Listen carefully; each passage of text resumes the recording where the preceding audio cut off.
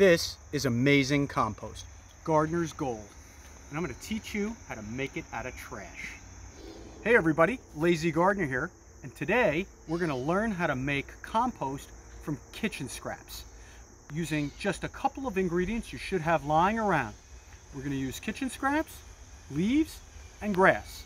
You can also use weeds and some wood ash if you'd like, but today we're just going to use those three simple ingredients to make the most amazing compost you've ever used in your garden. We're going to do it with minimal effort. We're going to use these machines over here called the Earth Machine. There are many similar composters, but these I get from my county subsidized for $35 a piece, so they're just a great solution. Okay, let's talk about the various components we need to have on hand before we get started. First, we need some wheelbarrows of great chopped grass. Okay, so we have that. You're going to want to have a broad fork or a pitchfork or something that you may need to stir it and move stuff around.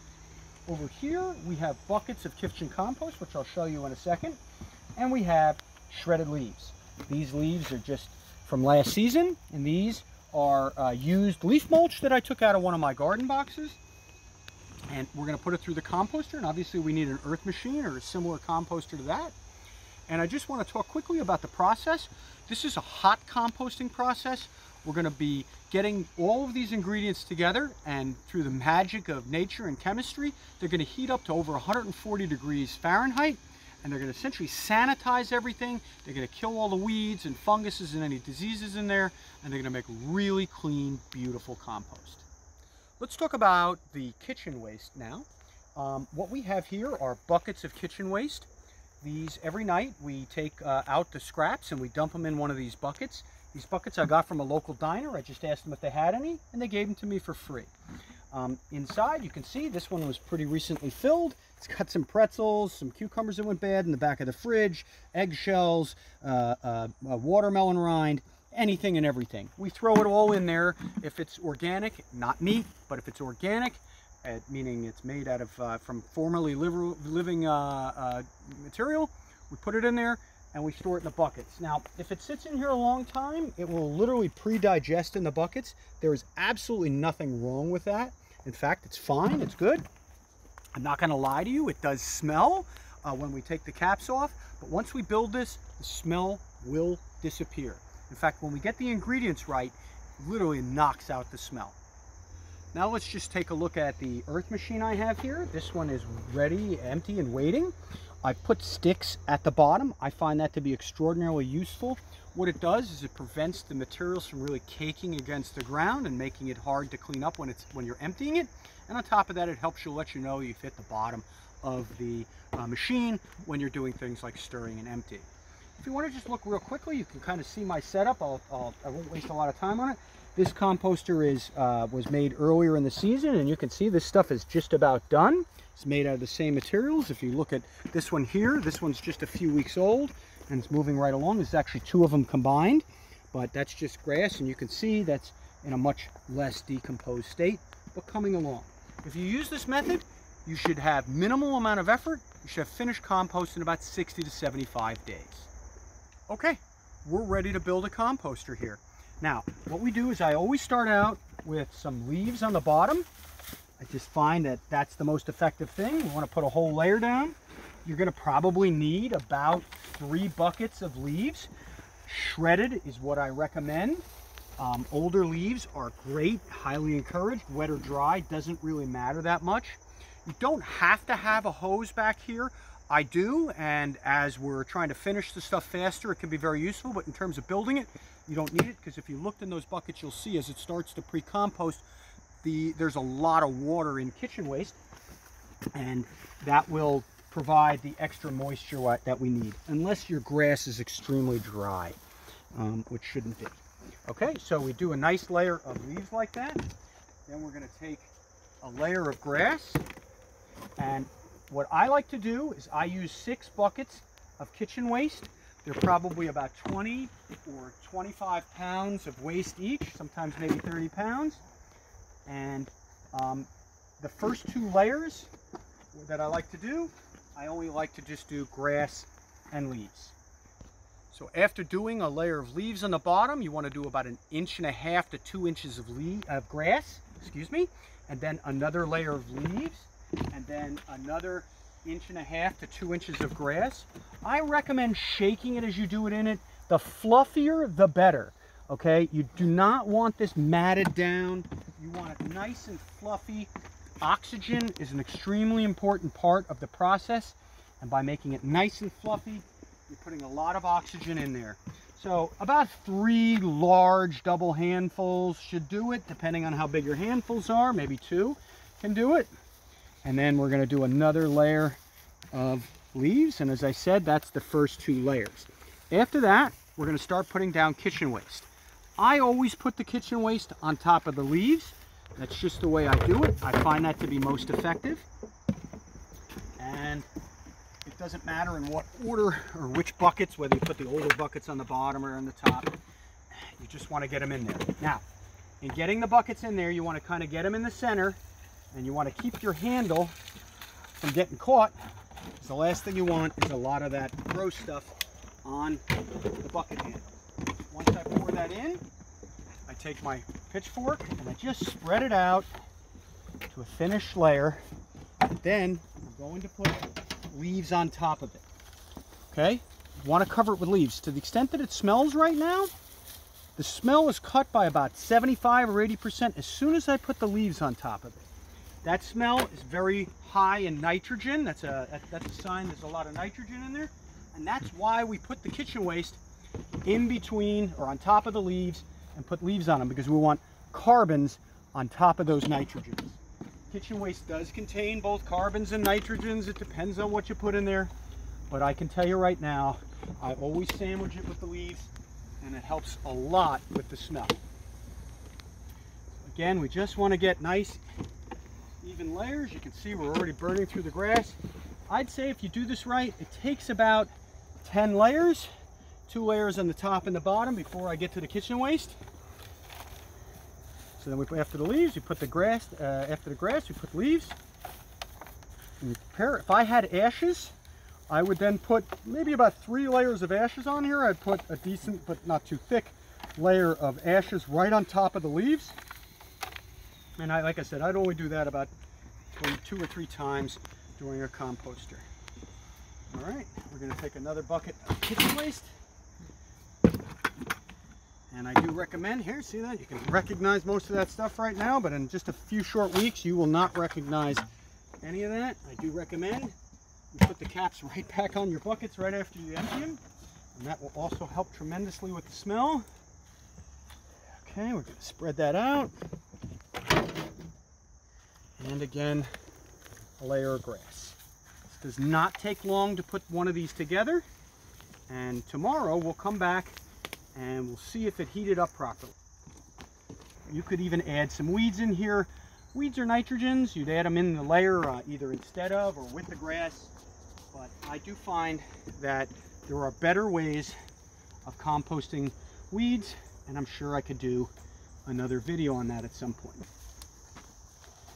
All right, remember, leaves, grass, leaves, waste, leaves, grass, leaves, waste. And again, the last 2 layers will be just like the first 2 layers, no kitchen waste. Okay, we're moving right along. I've got another 2 buckets of leaves. We're going to put our 4th bucket in. How much leaves do you put in? You just really want to cover up any of that garbage you put in there. If it's able to spread out when you're in there, you don't need more.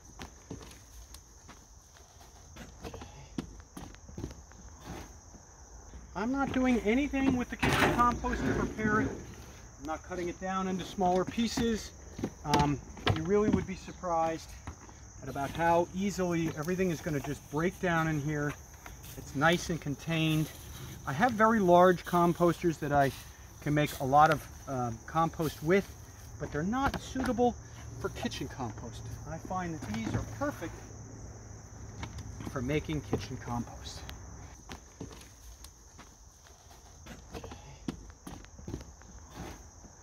I have calculated over the years that I have taken a minimum of 20,000 pounds of garbage out of the waste stream by doing this. And on top of that, it makes the most beautiful compost. And my tomatoes are huge, and my cucumbers are vibrant, and all my plants are lush because of this. So how can you go wrong here?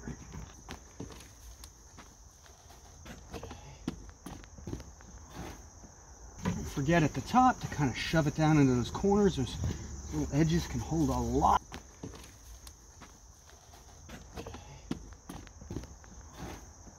Like I said, if your leaves are wet, that's fine. If your leaves are dry, that's fine. If they're relatively new, and they're dry, and they're not flaky like this, I would see. Look how nice these leaves look. If they're not like that and they're dry, you can run them over with a lawnmower. If they're wet, that might be a problem unless they're crumbly.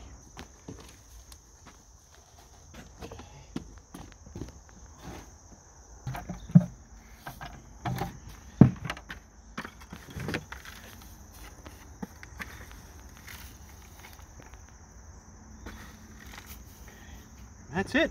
The last thing before I forget, it's just these. Talk about needing water. You will need a hose to wash these out. You want to rinse these out. You can pour them into here. I don't recommend that if or your compost that you're pouring in had a lot of water. You don't want to overly sog this down. I would say this has more than enough moisture in it to get going for a couple of weeks. So I would dump these. In my opinion, I would dump these in the one that I have holding weeds, which, like I said in another video, I'll show you how to get rid of those. That's all I have to do for today. Tomorrow we'll come back and we'll stick a compost thermometer in there, make sure it's heating up properly. Then in about 2 weeks, we'll stir it. Maybe we'll stir it again in 2 weeks after that. And you'll see already by then, it'll be looking a lot more like that. And a few weeks after that, it'll be looking like this. And then after that, looks like that beautiful crumbly stuff I showed you in the beginning of the video. See you tomorrow. Okay, we're back. We didn't get back the next day as I promised. I apologize for that, but it's about 2.5 days since we built this composter. That's not a problem. It gives a chance to really get up to heat. And what we're going to do now is take its temperature. One quick note is that if you have one of these devices and it has a vent on it, you want to leave that on high. You want to get maximum airflow through the vent. Now, if we take a look inside, we can see that it's gone down about 40% already. I haven't done anything to this pile. That's just part of the natural process. That tells me that things are moving along really well. Let's stick this compost thermometer in there. These things are fantastic. I'm going to put that right there in the center. And you can see that kind of rocketing up. And I'm just going to talk to you real quick while that gets up to temperature. I just want to make a note that on YouTube, there are many videos about composting. Most of them are not hot composting. Hot composting is a very specific method, and the purpose of it is to compost quicker and to essentially sanitize all the materials that you're composting. In this manner, using hot composting, it's going to kill all the weed seeds, it's going to kill the fungus and the nasty pathogens that can affect your plants that may have been on diseased plants that you put in here, and all that will come out in almost a clean, sanitary compost, really good for your plants. Don't get me wrong, anytime you throw organic materials into a pile and you let them sit there, they will decompose. This is a much quicker method, and I think a far superior method as well, especially for dealing with kitchen waste, because I want you to know this doesn't smell at all. The smell is completely gone. We could put our nose in there and take a big whiff and we would not smell anything, and that tells me that I got the formula right. If you do smell almost like a sweet ammonia type smell, that means you used, or if it smells really bad, it means you did not use enough leaves, and you can just put some more carbons in there and that should resolve that issue for you. Okay, let's take a look at the thermometer and see what it's gotten up to. It's about 145 degrees. If we wait, it might even get a little hotter. We can see here, there's a whiteness. That's the bacteria that's actively hot composting. If I put my finger in there, I don't see if we can get a little steam to come out of here, maybe not, but it's extremely hot to the touch, not nasty at all, just good old decomposing plant material. In fact, look, that looks like it's getting close to about 150 degrees Celsius. You don't want this to go over 160. If it did, I would stir it, but that shouldn't happen. And there you go. That's my video on hot composting in one of these devices. Obviously, you don't need to use an earth machine. You can use any one of these composters.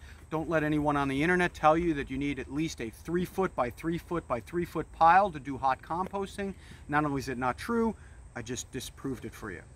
I hope you found this video useful. If you did, give it a like and a subscribe. If you have any questions, leave them in the comments below. And good luck, good gardening.